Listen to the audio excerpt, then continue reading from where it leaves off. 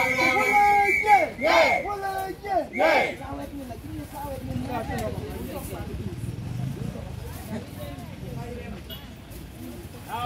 ladies and gentlemen, at this point, these people are going to be cut, accepted, and circumcised himself and his two sons.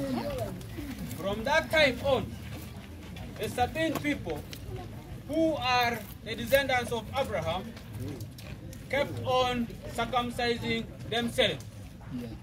In our history, it's not documented, but we believe our ancestors were the first people to set foot in Uganda before other tribes came in.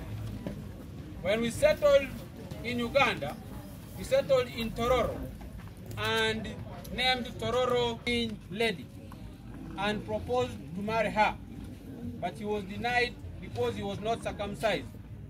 He was given some tests which he passed, and finally the condition was you should get circumcised. From that time, the Bagisu now carried on with Imbaru, but it was the SABIN who introduced the Bagisu to circumcision.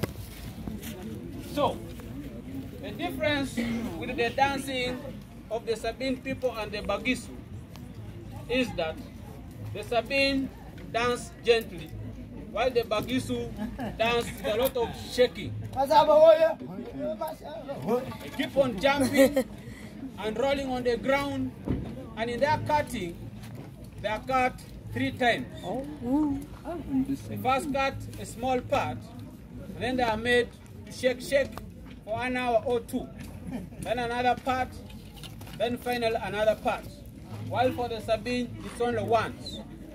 The SABINs cut early in the morning, while the Bagisu cut from midday up to 4 or 5 in the evening. Why they were cutting them like that is because the SABIN elders never wanted Masaba to marry our daughter. So they were kind of punishing him so that he gives up. But Masaba was so strong that he never gave up until finally he managed to finish the knife as a brave man, and he was given a daughter. And from that time on, the Bagisu are our relative around this area. So, it's at this point that we require total silence, just like it is in the World Cup. We want to have a penalty for a winning goal. The whole stadium goes silent, and then they watch. The cutting is that you're cut, but you're not supposed to show any body sign of shaking.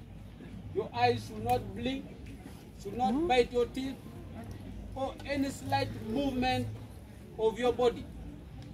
Because if you do that, you will be declared a boy and not a man. Yet this is a very important stage where a boy is transitioned to being a man.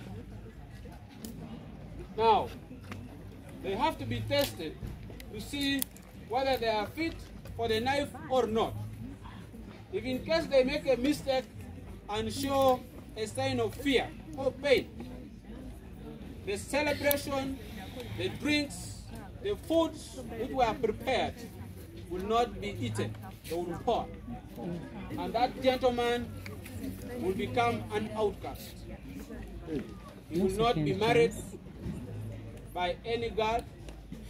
He will not live among his people because he has ashamed his clan, his family members, and his relatives. So it's a point that everyone is praying inwardly that he should successfully finish the knife. So our surgeon is coming, and within a blink of an eye, the boys are cut. Let's watch very closely.